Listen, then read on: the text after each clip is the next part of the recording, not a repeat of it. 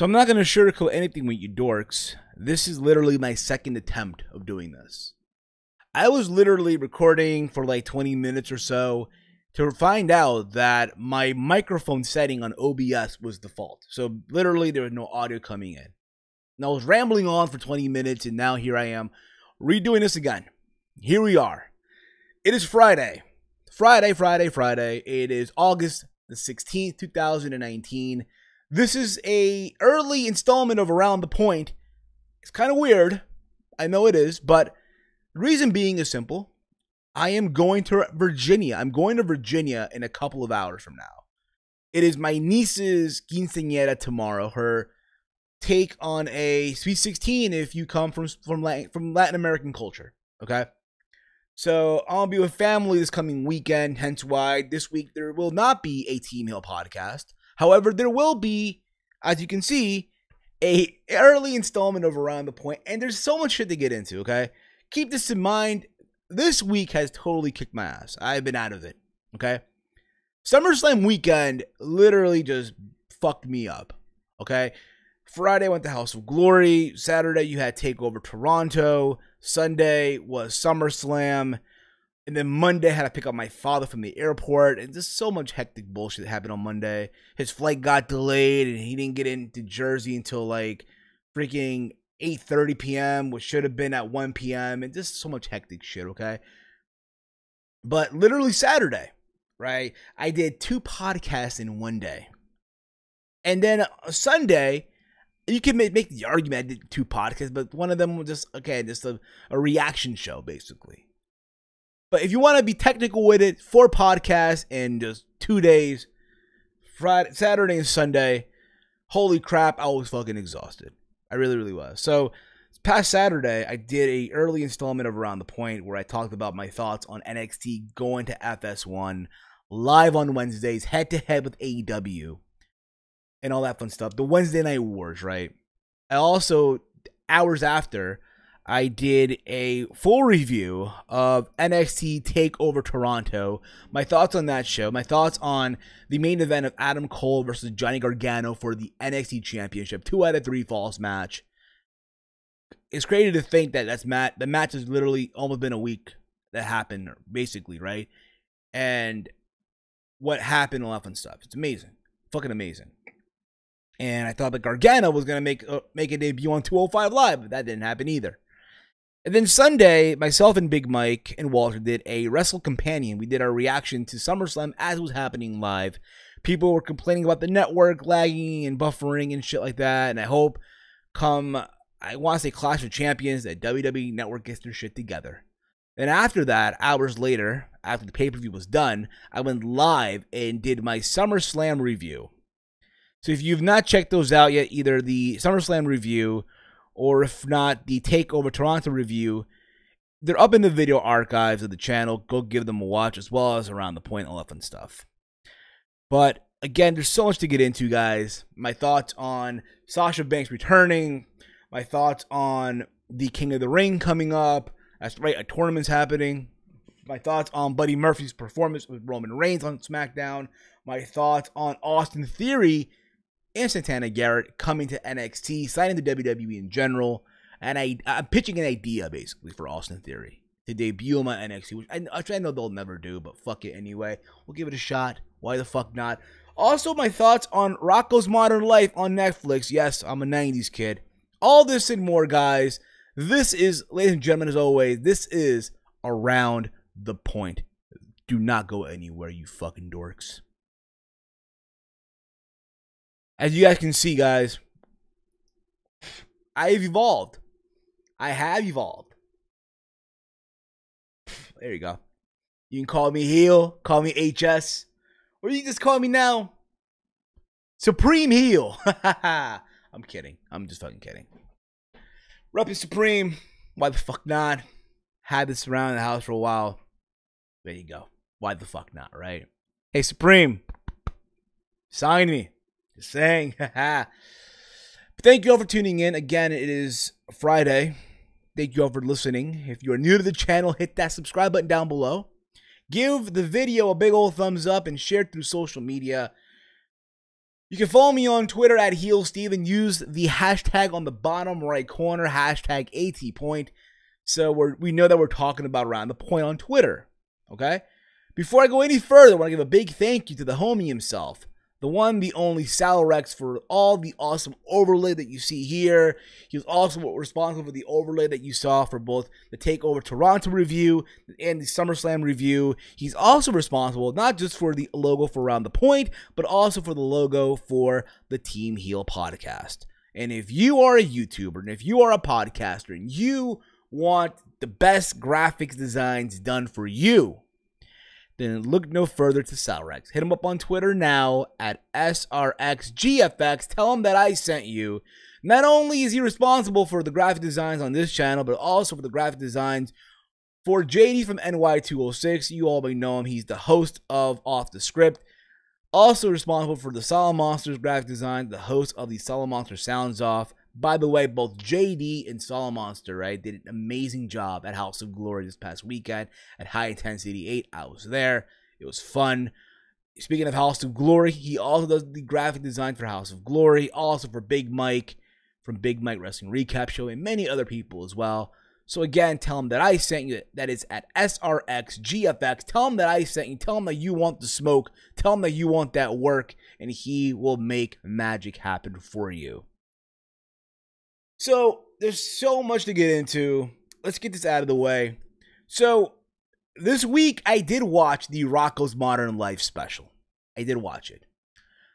And I gotta say listen, I am a 90s kid. I grew up on the 90s. To me, Rockos Modern Life will forever be probably the best cartoon that's ever been done on Nickelodeon. Growing up as a kid. For me, at least, right? Granted, you can make the argument. There was Doug. There was the Rugrats. There was Our Real Monsters, Ren and Stimpy, Cat Dog, what have you. That could have been the best. For me, it was Rockos Modern Life.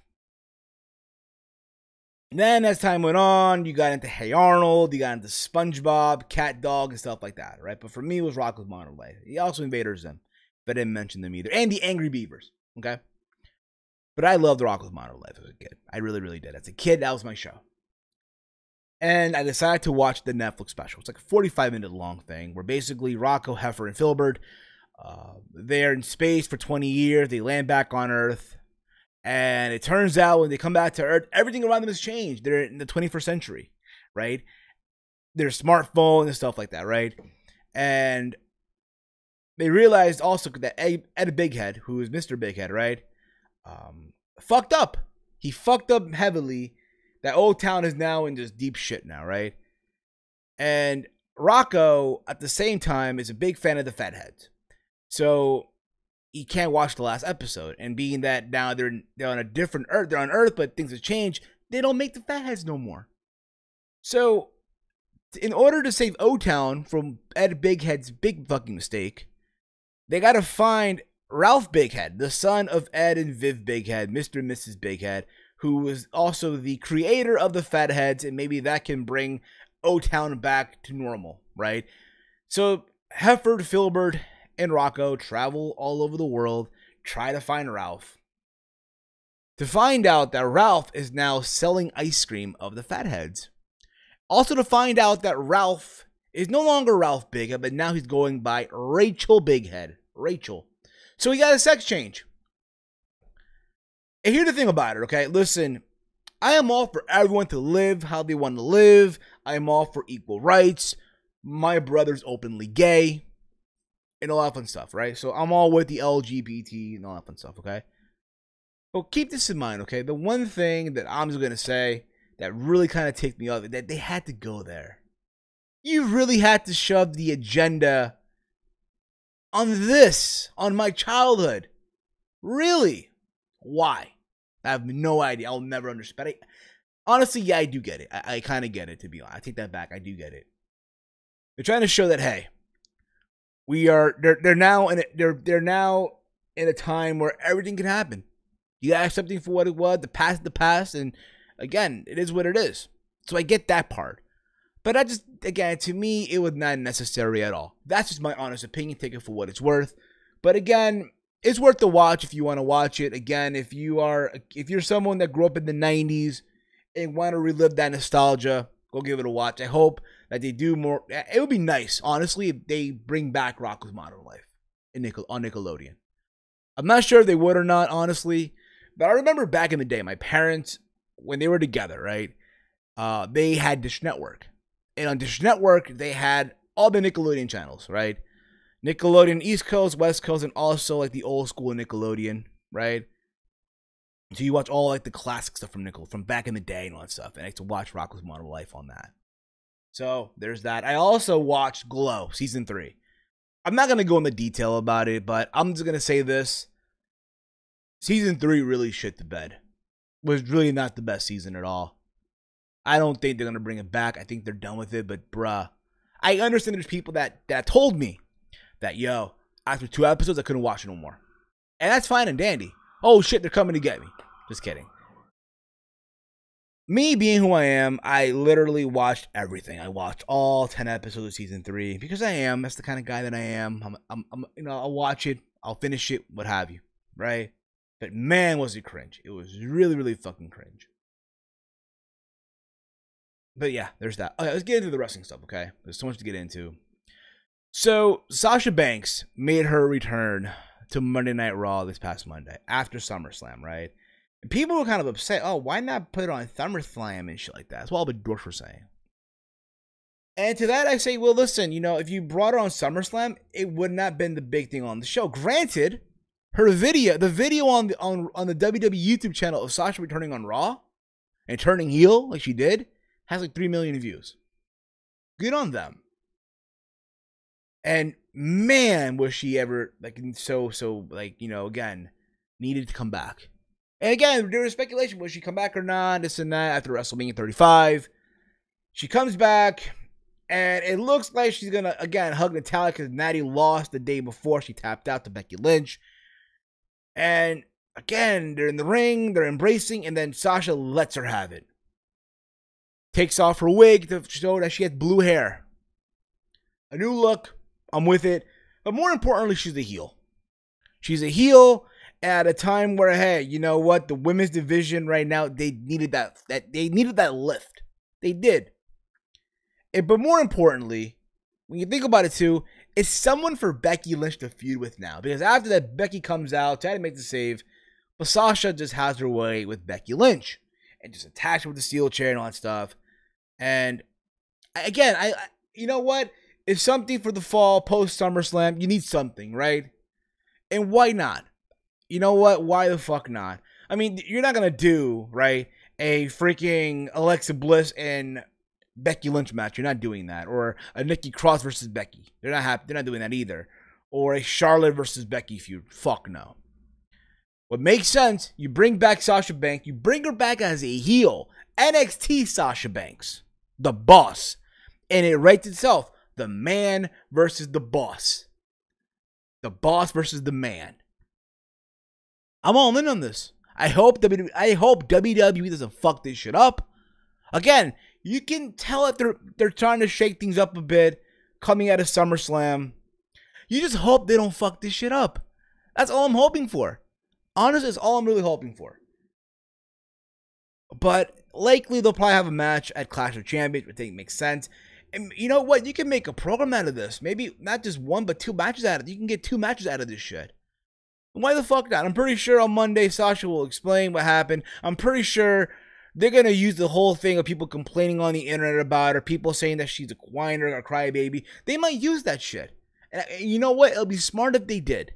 It'd be really smart if they go into Monday and Sasha talks on the mic and she talks about people that have badmouthed her, that have just dragged her name in the mud these past couple of months coming out of WrestleMania. Why the fuck not? Make a lot of sense to me. But it has money written all over it coming out of SummerSlam. And again, I welcome your thoughts on that. Your thoughts on a Becky Lynch, Sasha Banks feud. Your thoughts on Sasha Banks returning. And where do you see all this going? I really do welcome your feedback. Speaking of women's wrestling, let's talk about Alicia Fox real quick. Alicia Fox apparently is going through some deep shit again. And people blame it on the alcohol again. Blame it on the alcohol. I did a video a couple of months ago where I gave my thoughts on Arn Anderson getting released from WWE because of an incident with Alicia Fox being intoxicated. Well, it looks like Alicia Fox is at it again, being reported per SE Scoops that Alicia Fox was sent home during SummerSlam weekend. Casey Michael of Square Circle Siren posted to Twitter that Fox is alleged to have been involved in an incident with a fan, and that alcohol was a contributing factor. This is what Casey Michael wrote on Twitter, and quote, these are two of his tweets, and quote, "Still disappointed in a certain female wrestler on the main roster." And then after, he wrote this, and quote, "Allegedly, Alicia Fox was a drunk mess over the week. Trying to confirm what exactly went down.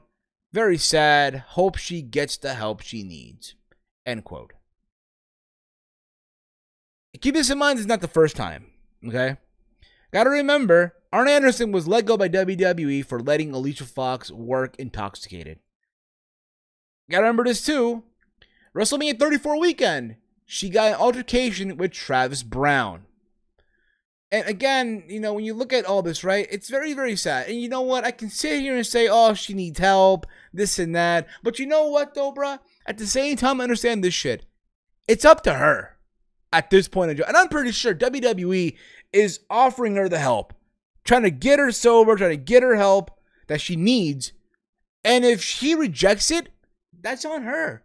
End of the fucking day. I think, honestly, if you want my honest opinion, I think it's time for WWE to pull the plug on the bitch.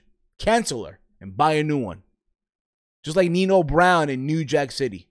It's time for WWE to cancel that bitch and go buy a fucking new one.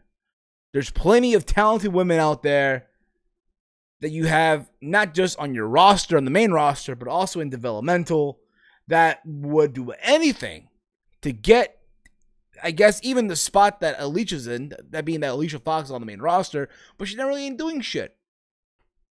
But again, it's up to her. It's very sad, obviously. You want them, you want the talent to get help, you want everything, you want the best for the talent.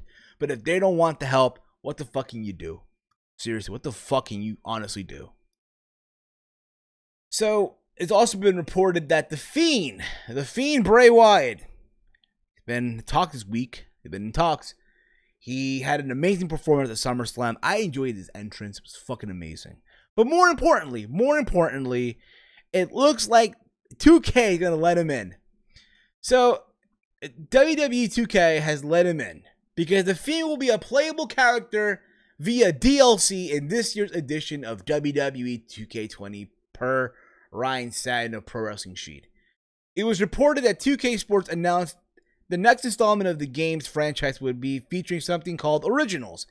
And now here are more details on what that means. And here's the explanation from 2K basically. Right? WWE 2K Originals Bump in the Night is the first entry in the WWE 2K Original series of downloadable content packs, each with a different theme that will introduce an all new imaginative realms to WWE fans. With new content for all your favorite parts of WWE 2K, bump in the Night's horror vibe in perfect for all fall release following the launch of WWE 2K20 on October 22nd. WWE 2K Originals Bump in the Night is available at no additional charge for those who pre-order WWE 2K20 at participating retailers. WWE 2K20 Original Bump in the Night will also be available for individual purchase of $14.99. This is more, by the way. 2K20 Bump in the Night centerpieces is the debut playable version of the Fiend Bray Wyatt, who taunted the WWE Universe for a month, being in it before his in-ring debut at SummerSlam this past Sunday. Wyatt fits in perfectly with this pack, loaded with a hard-themed showcase, unique story towers, frightening versions of some of your favorite WWE superstars, and much more. Here's an additional hard-themed character that will be in the game. The Swamp Father Bray Wyatt, Frankenstrowman, Wicked Aleister Black, Unleash Apex Predator Randy Orton, Fed Up Sheamus, and plus two plus mystery versions of WWE stars, aside from the Survivor, Mandy Rose, and Twisted Nikki Cross. So you know what? I'm all in on it. I think, again, you know, you want to make the best out of 2K20 coming up in the fall. Will I be buying it? Not anytime soon, but I know people out there that are, again, they're in the community, that are into gaming, that are into 2K and all that stuff, and probably post content on their channels. So for them, they're going to probably melt over this shit. Again, it's cool. It makes sense. And if you're into the game, so be it. Now, I'm kind of rushing things because, again, I have to really, you know, again, get ready in a little bit to go to Virginia. So, the King of the Ring is coming up, starting this Monday. And it's going to be a 16-man tournament. They're bringing back the King of the Ring, which is crazy. I've always enjoyed the King of the Ring for whatever it was worth. I've always thought it was good as a pay-per-view theme. And then, as years went on, they made it into a special on the network and stuff like that. But it's going to be featured on both Raw and SmackDown. So, these are the list of, I guess, the confirmed Raw superstar that'll be in the King of the Ring. You have The Miz, Ricochet, Cedric Alexander, Samoa Joe, Drew McIntyre, Baron Corbin, Sami Zayn, and Cesaro. From SmackDown Live, you have Kevin Owens, Ali, Apollo Crews, Chad Gable, Elias, Andrade Cien Almas, Buddy Murphy, which I'll get into just a little bit, and Shelton Benjamin. Again, it's a very, very good bracket from both sides. There should be very good matches that I look forward to. Don't miss any of this action, as the King of the Ring tournament will kick off Monday Night Live, basically this Monday on Raw. If I'm going to pick a favorite right now, I have either, believe it or not, this is just me, of course. I can pick just two winners right now. It has to be between Andrade and Drew McIntyre. But I'm leaning more towards Drew. I feel like Drew needs the win. I feel like Drew, this will, I guess, help elevate him to that next level. I'm not saying, oh my God, world champion, but I think you would assume that the winner of this will get a prize. I guess a championship match of some sort, and it could really help him in the long run. So I'm aiming more towards Drew McIntyre. I hope, honestly, that at the same time, what I'm asking for as well is just good matches, good competitive matches all across the board, as they are doing the King of the Ring. Buddy Murphy. Buddy fucking Murphy, people. Really shocked the world this past Tuesday on SmackDown Live. Had a match with Roman Reigns. Now, if you've been watching SmackDown and doing this whole thing of who attacked Roman Reigns, right? And last week, Buddy Murphy said it was Strowman. No, it was Rowan, Eric Rowan, right? Garbage man. And to find out that it was a lie. But Roman Reigns had a match with Buddy Murphy. Buddy Murphy apparently on social media challenged Roman Reigns to a match. And I gotta say, bro, they tore it up. They literally went out there and they stole the fucking show. But more importantly, Buddy Murphy had the performance of his career. Now, granted, people will say, oh, but Steve, you should have seen him in 205 Live with the likes of Cedric Alexander. You should have seen him in there with the likes of, with HOGAN with Tommy Steve. You should have seen him in there with Tosawa. You should have seen him in there with Mustafa Ali, Steve. He's been torn it up. Calm down, dorks. I get that. But you got to remember this. Not everyone watches 205 Live. So the fact that you had him wrestle here on a SmackDown debut, if you will, against Roman fucking Reigns. And Roman Reigns literally sold all of his shit and made it look like $1 million. Literally made all of Buddy Murphy's maneuvers feel like $1 million.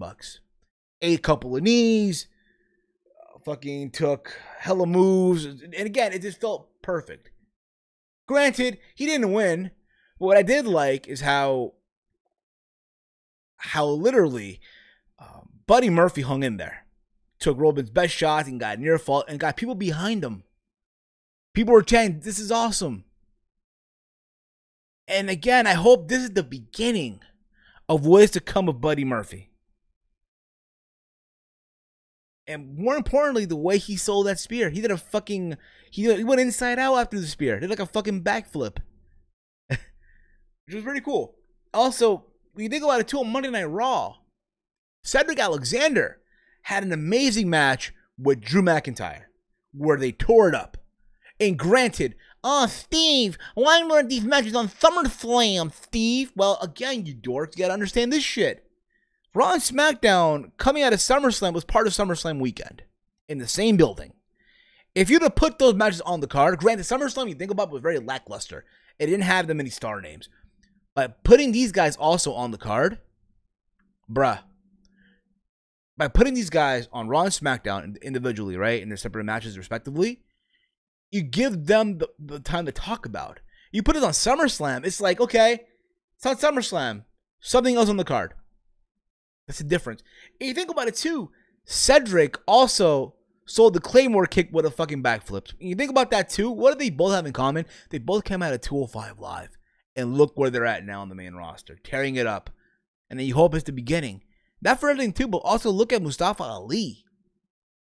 Ali, who has a win over Nakamura, right? Granted, then, you know, Ben is there, but you kind of get the idea, okay?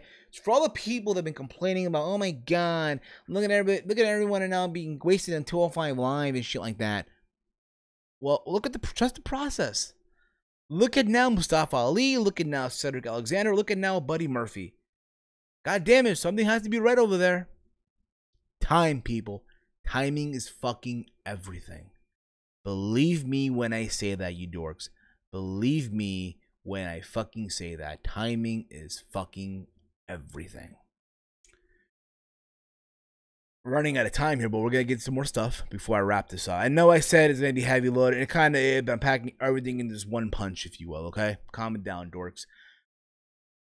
WWE announced the signing of not just one, but two people, but basically the one that matters the most, okay? But obviously, WWE signed both Santana Garrett and Austin Theory. Santana Garrett, I've seen wrestle before. She's pretty good. She's wrestled in Impact Wrestling. She's wrestled in the Mae Young Classic. She's been featured a lot in NXT here and there as an enhancement.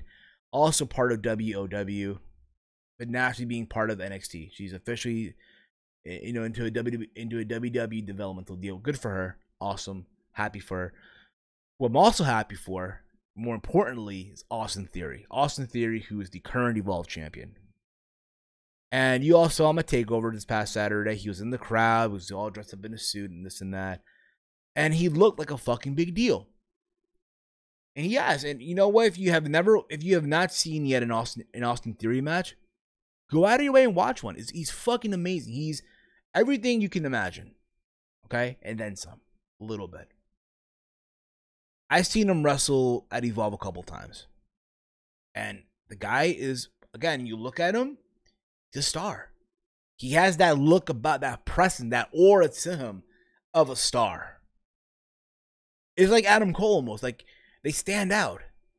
Something about Adam Cole many years ago that you looked at and you're like, you know what? That guy, years ago, this is like back in 2013, when you saw Adam Cole wrestle in Ring of Honor, it was like, yo, you knew that guy was WWE bound. And look at him now, NXT champion.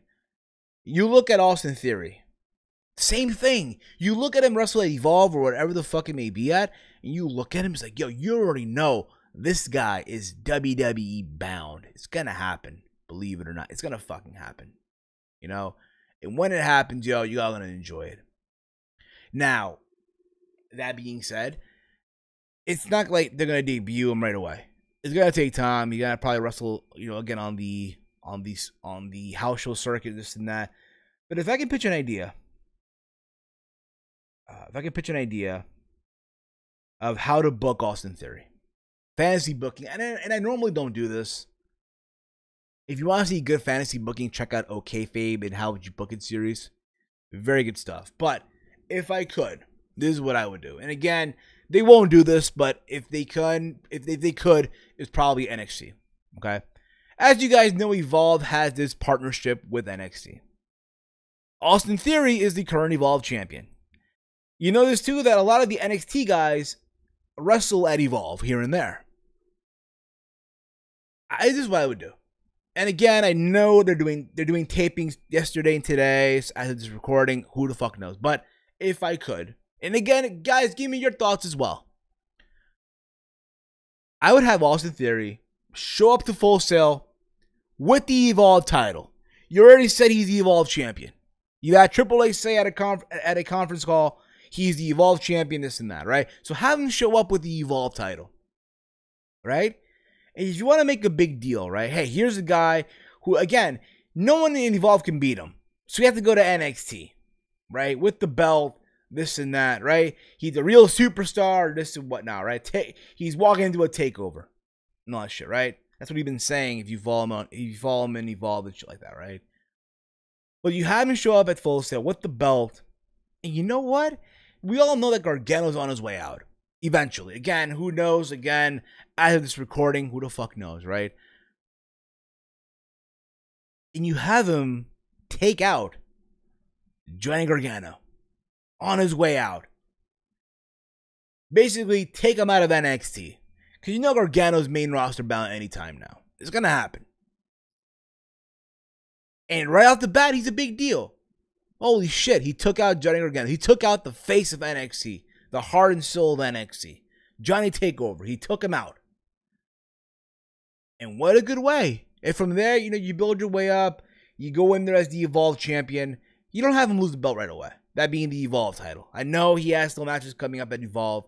But you know what, though? It'll be really cool to see that type of story. Like an invasion, if you will, right? Here's the Evolve champion coming into Full Sail with his belt, acting like he's the top dog, the big fucking deal. And again, you want to make a splash, want to make a fucking impact? Take out Gargano. Why the fuck not? And you know what? You can do a Gargano-Austin Theory match. I've seen it happen at Evolve this past January. But why not? Again, if they do it or not, I'm not really sure. But it would be cool if they fucking did. Again, give me your thoughts on that. Do you want to see, what would be your idea if you could book a Johnny Gargano versus, if you could book Austin Theory's NXT debut and stuff like that? But you already know this guy's going to be a big star in NXT. And you look at the crop of talent that they have right now in NXT, Adam Cole, Matt Riddle, Keith Lee, freaking Punisher Martinez. I know he has another name, right? Damian Priest, I'm sorry. Goddamn. And so on and so forth, okay? Kyle O'Reilly, Bobby Fish, Roddy, Adam Cole. The list goes on. The list goes on of all these names that they have right now at a time where they're going to go head-to-head with AEW come the fall on FS1. I'm happy. What a good time to be a fucking wrestling fan on Wednesday nights. I'm in. I'm all in on that. Even Velveteen Dream. I know I didn't mention Velveteen Dream or Pete Dunne. But you kind of get the idea, okay? But I do welcome your feedback on how would you book Austin Theory in NXT. Give me your thoughts on that, guys. Speaking of, I guess, the independents, if you will.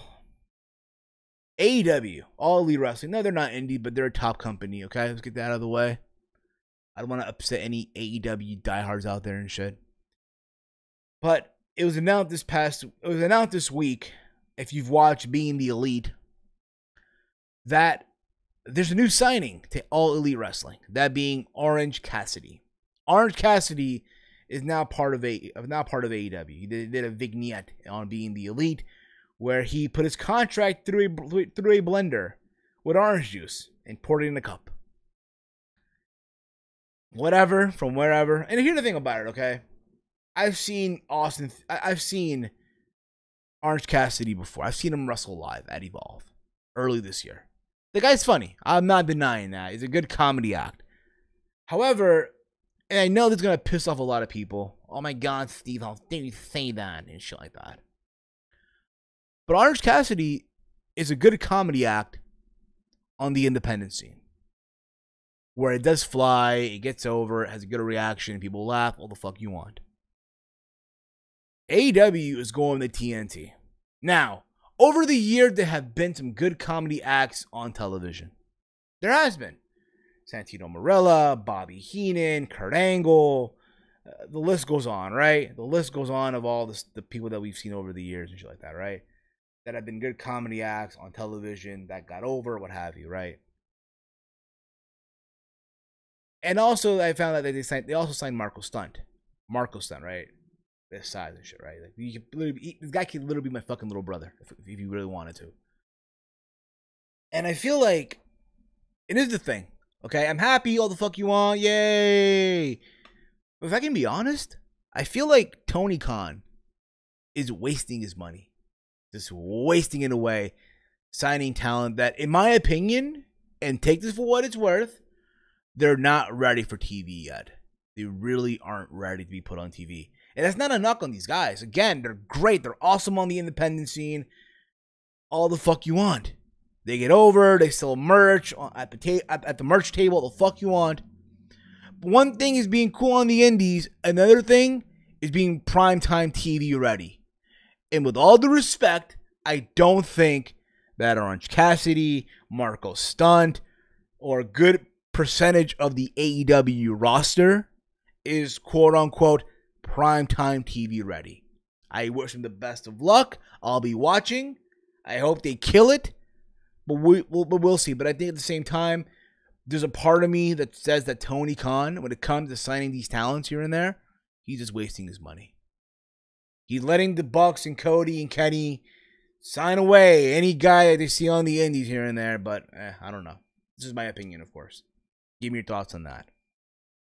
I mean, because again, if you watch Orange Cassidy, again, he wrestled with his hands in his pockets and throw these wimpy kicks and shit like that. It's funny, I get it, but it's there. Okay. It's been announced as well that Kota Ibushi has done the wrestling world a fucking favor in New Japan Pro Wrestling. He defeated fuckboy Jay White to win the G1, and in virtue of winning the G1, Kota Ibushi will headline Wrestle Kingdom in 2020 in the Tokyo Dome. Likely be against Okada. Now, with that being said, who the fuck knows? It was a fun match. All the fuck you want for whatever it's worth. But the idea of an Okada and Kota Ibushi match at the Dome, not bad. I'm convinced it should be a very, very good match. You think about this, right? Hey, Kenny Omega couldn't beat Okada in the Dome, right? Kenny Omega had that amazing match at Wrestle Kingdom 13, right? Or Wrestle Kingdom, my bad, was it Wrestle Kingdom 11? Yeah, it was Wrestle Kingdom 11, right? Had that kick-ass match, right? With Okada, right? And he couldn't do it. He couldn't beat Okada in the Dome. He beat him eventually, but not in Tokyo. Not where it really matters, in the Tokyo Dome. And here comes Kota Ibushi, who's Kenny Omega's friend, right? The Golden Lovers. And imagine if Kota Ibushi beats Okada in the Dome. That would be insane. That, to me, will be insane. It should be a fun match. All the fuck you want. It was also reported that Jon Moxley, who signed the AEW, his contract with New Japan is set to expire likely on January 4th. Meaning, will he wrestle in the Tokyo Dome? Now, keep this in mind. AEW talent, they're not allowed to take outside booking once they hit television on TNT. So what does that mean? Will we possibly see Jon Moxley in the Tokyo Dome come January, even though by that time AEW would have been already on TNT? I hope so. Honestly, and I said this before, and I'll say it again. A part of me really wishes that Jon Moxley did not sign another multi-year deal into another company after leaving WWE, right? Because you look at Jon Moxley in New Japan, say what you want, the guy's having fun. You can just tell the guy's having so much fun. He's enjoying what he's doing in New Japan that you really wish that he didn't sign a deal with AEW.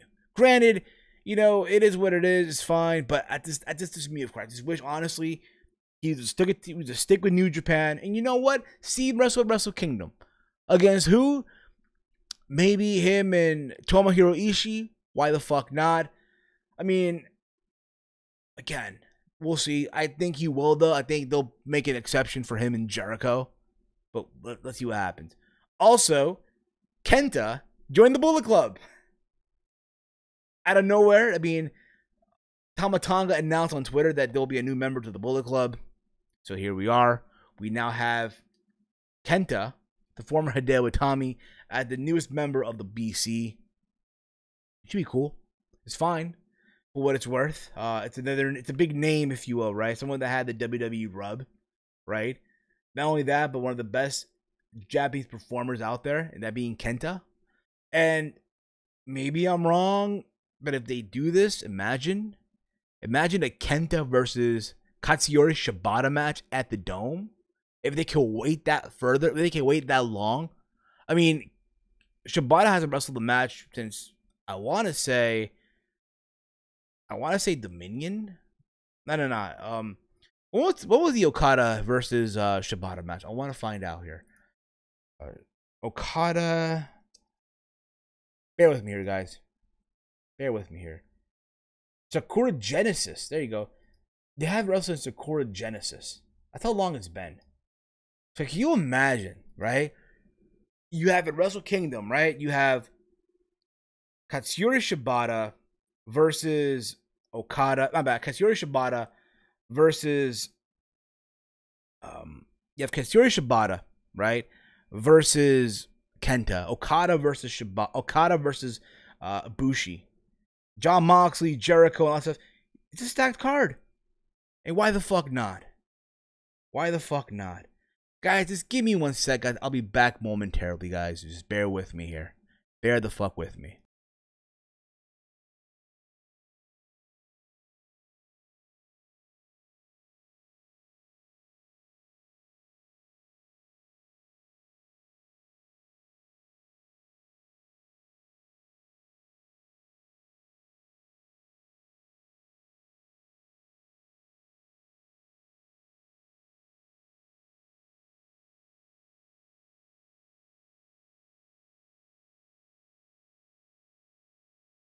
All right, I'm back, guys. Again, if anything, just scroll like 30 seconds and you'll see me right back in here, back in full effect. But like I was saying before, you look at that Wrestle Kingdom card, right? Hypothetically, right? Imagine, again, you have Okada and Shibata. You have Katsuyori Shibata and Kenta. You add a Jon Moxley match versus Tomohiro Ishii. You have Jericho versus somebody. I don't know who. Maybe Tanahashi. Why the fuck not, right? And then I guess, what do you do with Naito? That's the question, too. I feel like Naito been out of the loop. I feel like they really did not do Naito any service here at all. But we'll see. We shall fucking see. Well, that's gonna wrap things up for me, guys. Again, I have to get ready for Virginia in a little bit. And stuff. I hope that you all enjoyed it for what it's worth. This impromptu episode of Around the Point. I think I covered everything that I wanted to cover. I really do believe so. Yes, I did. So, guys, thank you all for tuning in. If you're new to the channel, hit that subscribe button down below. Give the video a big old thumbs up. Share this video throughout your entire social media. Again, guys, if you want the best graphic designs in the IWC, hit my man Sal Rex on Twitter as SRXGFX. Tell him that I sent you. Not only is Sal responsible for the graphic designs on this channel, not only is he responsible for the graphic designs for the logo of Around the Point and as well the TNL podcast, but he's also done graphic designs for the likes of JD from NY206, the Solemn Monster, House of Glory, Big Mike, and so many other people. Again, he is the best. He does amazing stuff. So tell him that I sent you guys, all right? Follow me on Twitter at HeelSteven. I'll be back probably, coming Monday. I'll be back home and a lot of fun stuff. And we'll get back into the grind and the mix of things, all right? Thank y'all for tuning in. As always, dorks, hate, comment, and subscribe. I am the Supreme Heel. Get it? Supreme. Supreme, hit me up. Just saying. But more importantly, guys, this has been Around the Point. Run, dorks.